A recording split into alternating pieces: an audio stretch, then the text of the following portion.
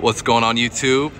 We got Team Inspire here, and we're with our boy Aaron. How you doing, man? Doing well. First event in a while, so it feels nice to come out and do well. Yeah, man. How was your tournament overall experience?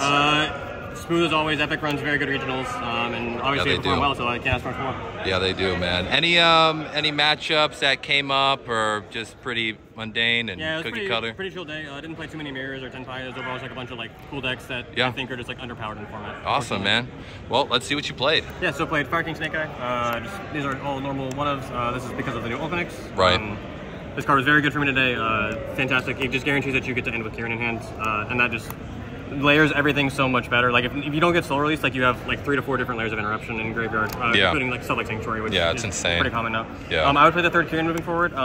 Potentially third Openix, but definitely the third Kieran. What was kind of the reasoning behind the two going into the event? I copied the list the morning of, and I didn't build it myself. Fair enough. Fair enough. Big shout out to Taco for the list actually. And then Island Sanctuary. There's cards you need to delay. Yeah. And then I maxed out on all of the engine. I did not play Oak because these cards all were just kind of there to push these cards through. Sure. So as long as the Fire King engine was working, I was winning. So everything else that I played was just kind of there to bait out the hand traps in between, and then these cards as well. So do you like 3 Deception? I know a lot of people are playing. With it. I side down on just stuff like this post side, 1-for-1 as well. Just if you're controlled Retaliating Sea, and just they're card economy wise, it can be a bit expensive. But overall, I didn't have any issues with them game 1, and overall didn't really break, so I can't complain. Yeah, fair enough. And then non-engine Fuaros, this card was very good.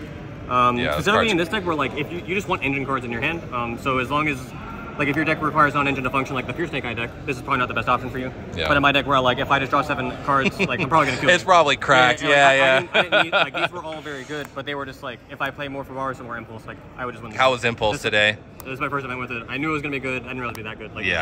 He's beat every deck. That card is just. And it plays around tactics too, which is silly. So yeah, 43 card main deck if I remember correctly. Awesome. Extra deck. Sure. We'll put that right there. Sure.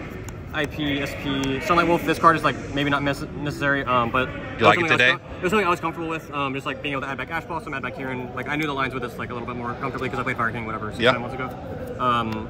Dark Hita. I wasn't sure about playing these, but so this is Zombie Vampire that I had to return. This card was fucking. How cracked was Zombie Vampire, bro? I almost didn't play it. I was gonna play Home Arbitor, and then I just got convinced just play it, and it's his list. I'm like, all right, I trust you. And I summoned it twice round 1, and at least once every round after that. The card was game breaking. It was really good.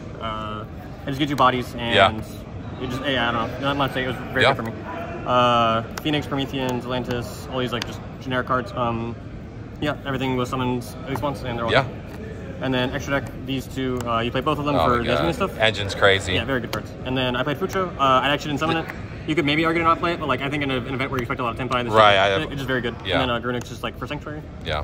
That come up at all today? I summoned it maybe once or twice, but in general, it wasn't too necessary. Sure. To a card today, I was still playing moving forward. Sure. Fucho would definitely be a spot that I don't know if I need to play it, but if you want something else, that's the spot. There. Phantasme. How'd you like this? I didn't play Perulia because I didn't have any, but this card performed okay.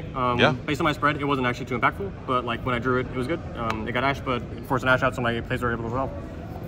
So I can't ask for much more.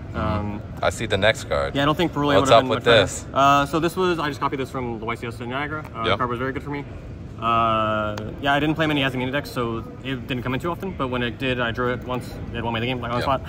I don't know how I feel about moving forward, just because it kind of conflicts with the Fire King deck. What would you maybe swap it out with? I was considering something like Crow, maybe Cosmic Cyclone. I don't know exactly, but this is definitely the most impactful card in the spot.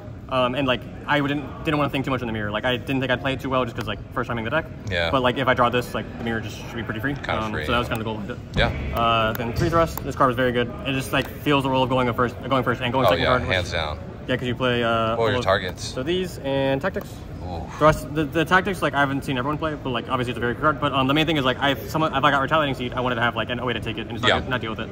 Then 2 Barrier DDG. This is just for mirror, and then obviously Tempi and whatever Ritual Beast, other dumb stuff to play against.